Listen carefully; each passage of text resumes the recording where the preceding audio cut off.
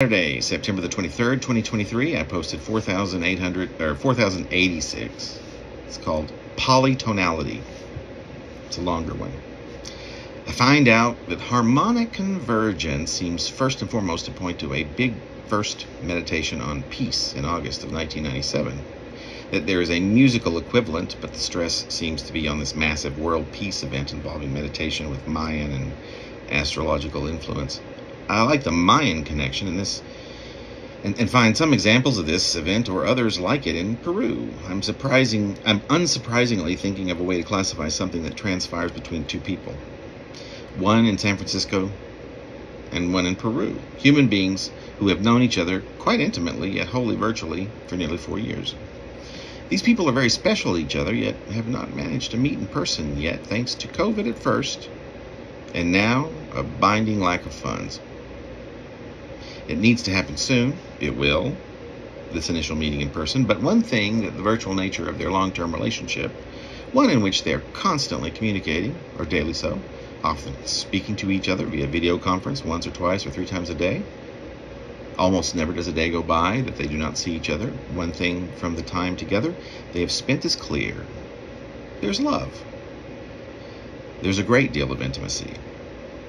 And there's a heightened sense of many things that occur via their engagement with each other that would likely, not normally, say if they lived in the same city, happen to each other in material and physical ways that both, or at least one of the two, think of as the norm. They would not have the easy capacity to notice. These are the things that build a more resounding love, an anticipatory love, a stronger desire, a perhaps more elongated magnetism of libidos, ready to be conjoined in as many elaborate, normal, and experimental fashions as can be imagined. These are not all realistic, but are potentially each and all quite possible. The mind is open to such variety, such physical and quiet moments together, the likes of which, at least in one of their lives, which has been blessed with such a replete variety of so-called love, has lived with many loves for various periods of time, and has never had a love for this extended amount of time without one physical face-to-face meeting, no one-on-one encounters besides through individual computer screens, barrages of text messages, videos that range from those that would be considered cardinal mischievous to the completely innocuous. The assessment that has always been that this is an obstacle-ridden relationship, one that neither had ever considered in the past, one that even poked fun at such when friends or acquaintances were in them, thinking them more one-sided, more intermittent, perhaps more of a side gig or an extramarital or extracommittal thing. Now, karma has found this fellow, who is now in what might be the most serious relationship of his life, given the fact that they have met each obstacle with very little anguish, always with this most magnetic desire to finally and resoundingly meet.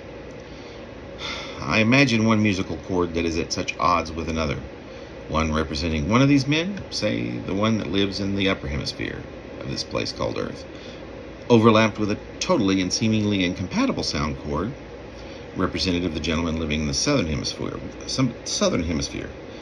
one on top of the other, with perhaps a bit of movement in which one of them is more front and center, flowing into sections in which the other chords melodic, more pronounced.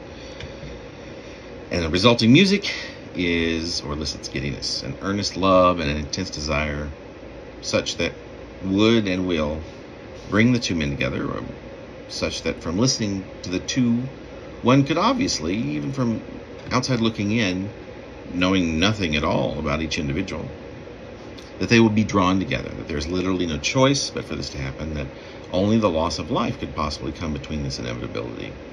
I am on their side. I choose for both of them life and a wealth of time in order to experience all that can be experienced within and by such a love, such a connection, from now until they do, hopefully and soon, find themselves in the very same room, and especially henceforth from that moment. The many adventures and the exceedingly beautiful life that each will lead, both individually and together, after they meet. My wish for them is that this far exceeds any idea, any expectation which either has ever had regarding the value and the joy and the adventure that lies before them. And this journey will bring a contentment and a joy many joys, an overarching joy, an unrivaled engagement and connection, and that they will never wind their lives down from this ongoing experience. And once parted, will know that their experience was the best that any two people might have the pleasure of living. That day will come soon enough, and when it does, no bounds will keep them from this.